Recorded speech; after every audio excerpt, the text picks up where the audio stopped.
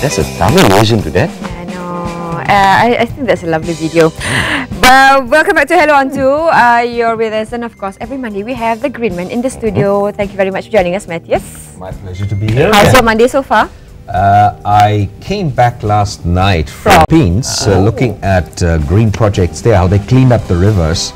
Beautiful, amazing stuff. But I had very little sleep, so I felt a bit sleepy when waking up. But I'm good now. I'm good now. When I'm with you guys, I'm good. We'd like to say welcome and good morning to Yang Mulia Tunku Kaiyisah, Tunku Kamil-Ikram, President of Persatuan Pelindung and Khazanah Alam PEKA, and welcome Aizat. Thank you so much for joining us. It's Monday morning, so thank you for joining us today. Alright, so there's this really exciting collaboration that we were going to be sharing with all the viewers today. So can you tell us, what's the latest updates with you and Sultan Ahmad Shah Environment Trust? Yeah, the great news is there's going to be a big eco gala next week, Tuesday night, and it's going to be organized by SASET to raise funds for the great work they are doing in Pahang. I'm a friend of SASET. I will support that event, and I want to participate in one of their programs. They have this program, Adopt a Kampung, where you can actually support a kampung to go green, to clean up the river, to replant the trees, to support the people in appreciating the value of preserving Mother Nature. And I'm a kampung boy. I come from a small German kampung, 500 people. So I said to Tunku Kaiyisah, I would like to adopt a 500 people kampung, to have, the same kind of size, the same kind of emotional connectivity. Maybe one day I can tell them about my kampung in Germany, what we do there, when we used to clean up the rivers and clean up the forests. With all the kampung people working together, we used to drive around with our small tractors and we collect all the trash that we could find all over the place. And have you picked out a place yet? Not yet. To come. And he has to teach them how to speak English, because otherwise they won't understand you. You have to learn how to speak Malay. Oh, yes, that's still one of my projects that I am keen to work on. So you've got Adopt a Kampung, you have the rangers in training, and then you have the Greening Pahang program. They're going to be busy. They've been busy for the past few years. So what else is in the pipeline? Basically, we launched all three. We launched the two simultaneously, Adopt a Kampung and the rangers, because obviously we couldn't have done the Gotong Royong without the rangers helping us. But that was launched last year, and then this year we launched the Greening Pahang project in Pekan, around the new Sultan Abu Bakar Museum. And then hopefully, I think by the end of the year, if not the beginning of next year, we'll try and launch our Nurture Through Nature, our education and awareness campaign, where Matt can come in and teach them English and how to speak about nature in English, teach our volunteers how to talk about nature in English, so they can make some money out of that, being nature guides. Exactly. I see. Yeah. Now, how did a superstar like Aizat come on board? What's your involvement, man? Okay, I'm performing on the gala night, and but nature has been something that is really important for me as a teenager, and I don't know that I don't know that if a lot of teenagers right now are aware of nature somehow. I mean, I don't think they even think about it. They rather think about Facebook or Twitter rather than thinking about nature. Your dad is from Pahang. Yeah. Right. So what do you like about Pahang the most? Oh, the food. I mean, that is straight of a easy answer. Yeah, an easy answer. Okay, have the patin goreng and you have all the lemak-lemak stuff. But if you don't take care of the river, you don't have the patin anymore. That's right. Absolutely. That's why we need to really. And then the ulam-ulam and everything, all those vegetables. That's why I made for it. Yeah. And if you look at Pahang, I mean, it's got some of the most amazing biodiversity in the country. So it's one of the states that really needs to be taken good care of in terms of the biodiversity of Mother Nature there. It's amazing. Now, educating people about how important it is to take care of nature, but at the same time, you do want to promote tourism, and that will mean incoming traffic of people as well. So how do you balance out, introducing and educating them and not ruining the place at the same time? Oh, right now, I guess I just have to leave it up to fate and do my best, really.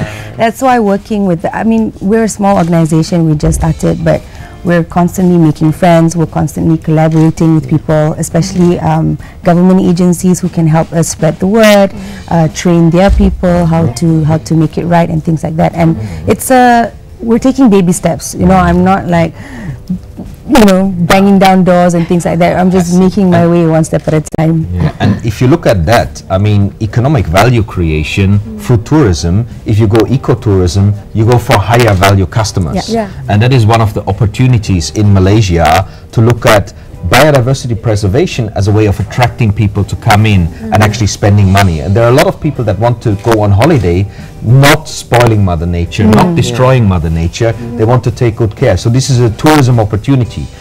Even looking at preserving the forest, looking at the value in the herbs, the value in the traditional medicine that the orang asli know about. You know, those are business opportunities that are based on preserving rather than chopping. So we need to work on some of these issues with the kampung people so that they can make money from healing the planet rather than from destroying the planet. So it's good for the earth and it's good for the business. No, but that's also one of our main intentions of the whole Adopt a Kampung and getting the community involved, so that we want to try and make it so that every district has a specialty product that they can focus on and work on and develop and bring some income. Yeah, extra income for because you know, rural poverty is something like in Manila, it's really bad. So we don't want, I mean urban poverty, sorry. So we don't want the rural kids coming into the urban cities and you know trying to look for extra income when they can do it right at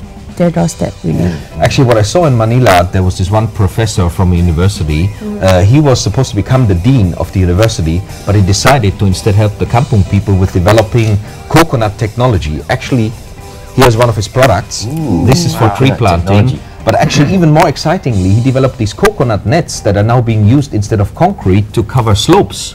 So all these kampung people now have better jobs with higher income generation because they are doing these coconut nets. Before, they were not making money with coconut plants. And this is one of the ideas that I took from the Philippines, where, you know, it's becoming commercially, they're exporting to all over the world. They have to start new factories because everybody wants these coconuts because they've been proven to be even better than concrete in slope stabilization. So we need to come up with those things for the kampung people. I see. Now, we're speaking about collaborations, right? Coincidentally, Sukan Malaysia, Sukma, it's going to be in Pahang. Exactly. So any collaboration with that?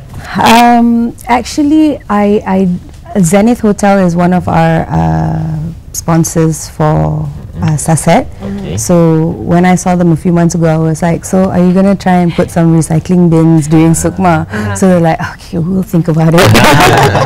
Now, Aizat, you know, with all your followers on Twitter and on Facebook, you know, your voice reaches out to a whole lot of people. What are your efforts in ensuring, you know, people do their bits in protecting the environment?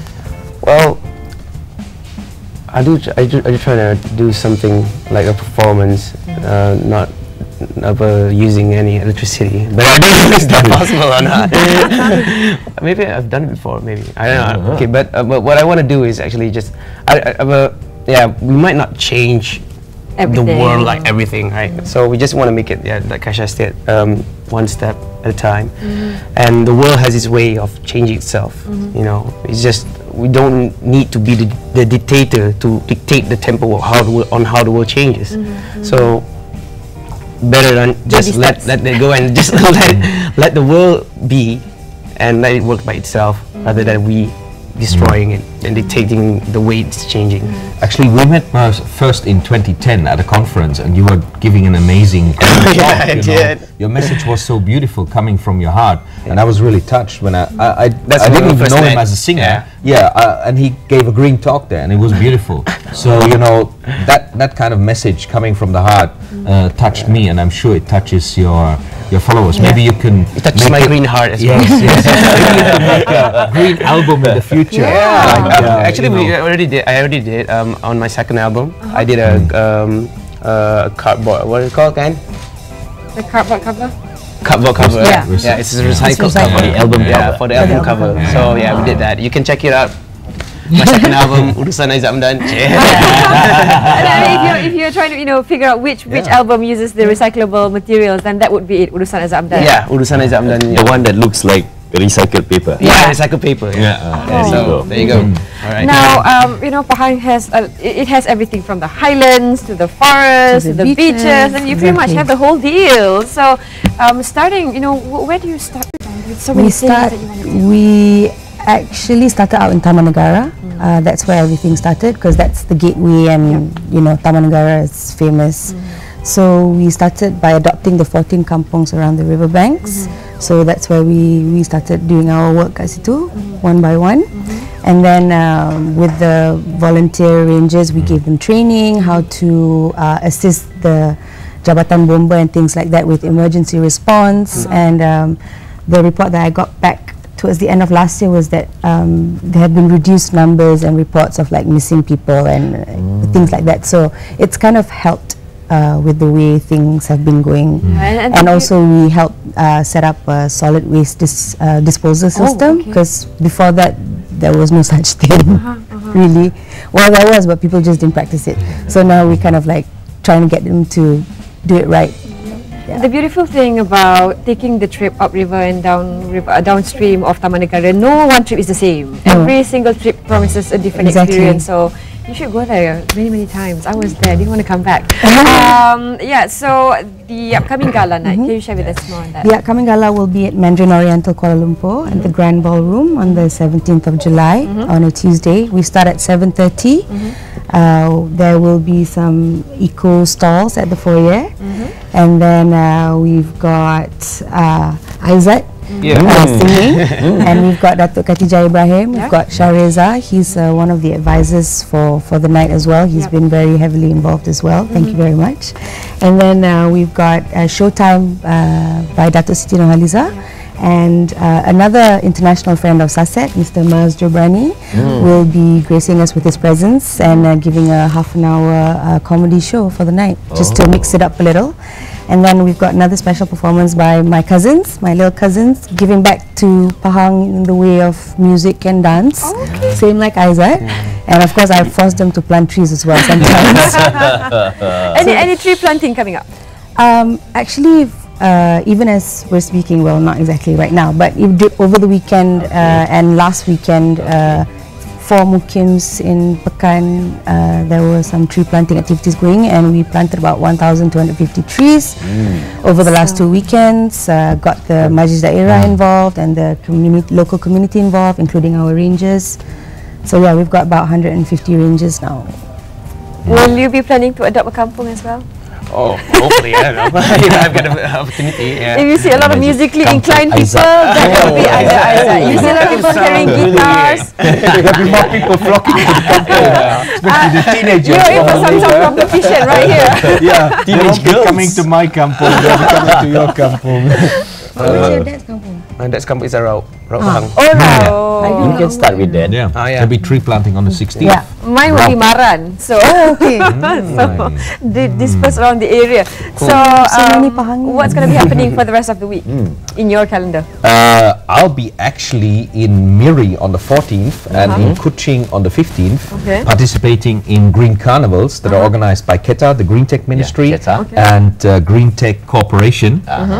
Then on the 15th there will be a tree planting in Shah Alam. 16th there will be a tree planting by PEKA in Raub. So, but I won't be able to participate because I'm going to be here on the 16th in the morning. And I won't be able to participate because the next day. Yes. So, but our viewers can come to Miri to the Green Carnival on Saturday, to Kuching Green Carnival on Sunday, come to KL, to KLCC on the 15th. The Prime Minister will be launching the One Malaysia for Youth, and then PEKA is going to be part of that as well. So many things going on in July. I don't know. Busy calendar. Yes, I'm busy. I'm not busy. I'm just in my studio and doing songs. Dragging We are dragging. Actually, he'll be down the gala night. I would like to participate if I have the opportunity, but I do have practices and everything. Yeah, anytime. Just call me out, man. We'll get you to some of the tree planting. I want to see you dancing, man. Sure, can do. I do a green tech dance. Green tech dance. Green technology dance. What is it like? You need to give me some space. Just protect Mother Nature. I mean. Oh, you got some rapping doing? I've never tried it. I always thought I was a bad singer, so Maybe I have this limiting belief. Maybe I should start trying it out. We should start get together and collaborate. I'm a good dancer in my kampung. I thought, I couldn't dance, but then... No, we were talking before. We thought of an idea of maybe putting him on my show on Gala Night. Yeah, maybe he's doing some dancing or dancing. I know banana leaves.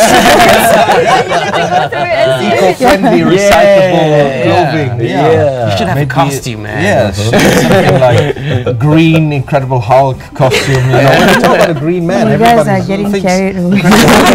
Okay, back to the subject. Make it happen, dude. Make it happen. All right. Make your heart green. Before they run off to the studio and collaborate on the new album or something,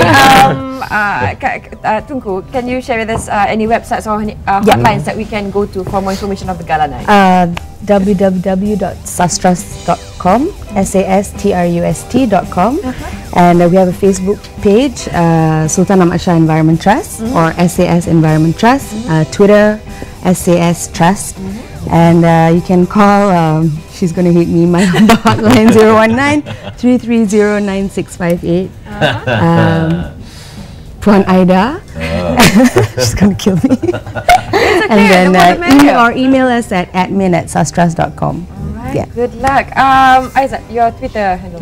Alright, you guys can watch me ramble on my Twitter, Aizat Amdan, Muhammad Aizat Amdan actually, MUHDAIZATAMDAN, or you can log into my Facebook, Aizat Amdan. Alright. And there you can watch my updates and read my updates and everything. Yeah. Alright. Yeah. I want to have one day 100,000 plus fans like Aizat. No.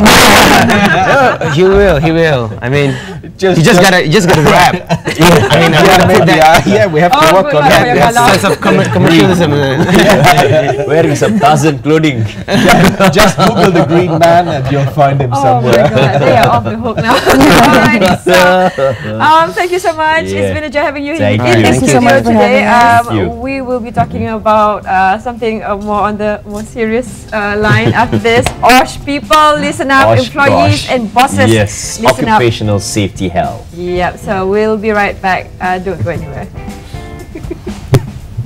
Oh my God.